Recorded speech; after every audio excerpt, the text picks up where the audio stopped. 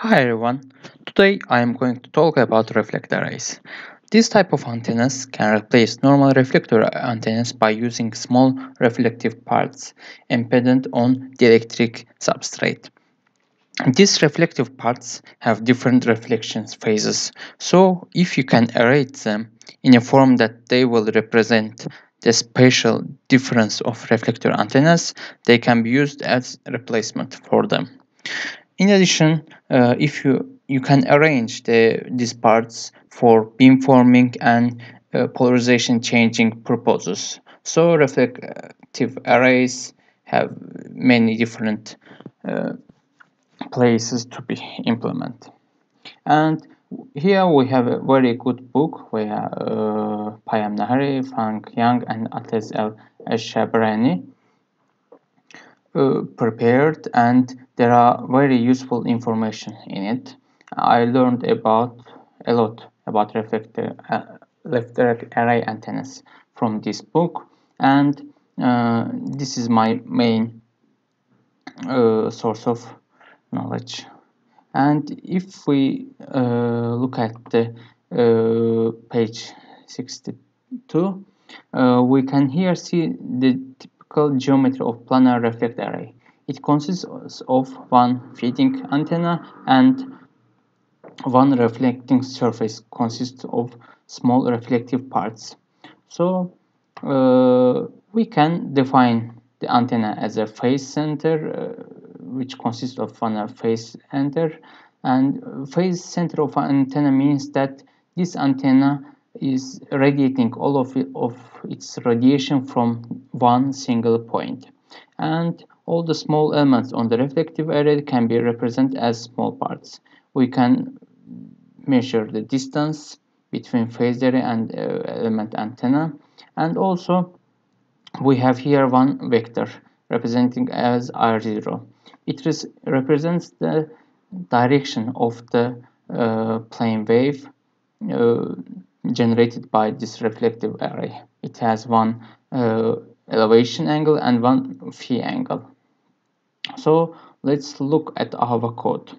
I have implemented code in MATLAB GUI, and if we click play, sorry, it's my previous example.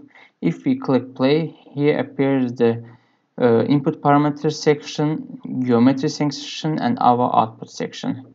As the input parameters, we have antenna radius. You can change it from 0 to infinity, its frequency, and phase center coordinates, which is represented here. Also, we have final beam direction of our antenna, which is elevation and azimuth.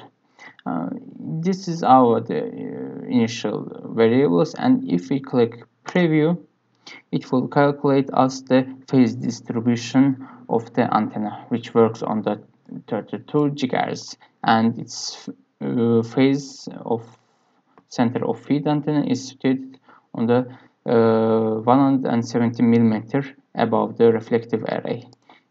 In this book, we have the example that shows the same parameters. I use the same parameters to show you that the code works.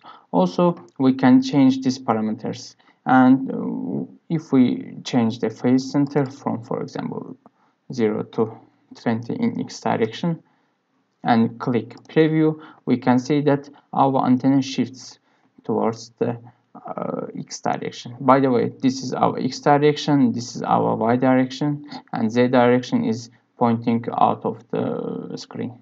And if we again change the y coordinate of our phase center, for example to 20, and click preview, we can see that our center of the reflective antenna will be shifted to x and y directions. Also, we can change out the parts, and let us turn them to the 0. And for example, in the end, we want to our antenna direct all the beam to a certain point. For example, if we want it to direct the antenna to the 20 elevation point, and if we click preview, we can see that the phase of the reflector array changed, and we can also change its azimuth angle, for example for 45, and we can see it changed. We can also change it continuously, and we can see that its phase distribution shifts according to input parameters. So that's all have been done, and in my previous video I showed how you can construct antenna by using MATLAB, and in our case now we have very small parts, and it's not possible to design it in CST by hand, placing one part at a time. So I have designed here the system that reads all the phase distribution of our constructed antenna and designs a phased array according to our inputs in CST.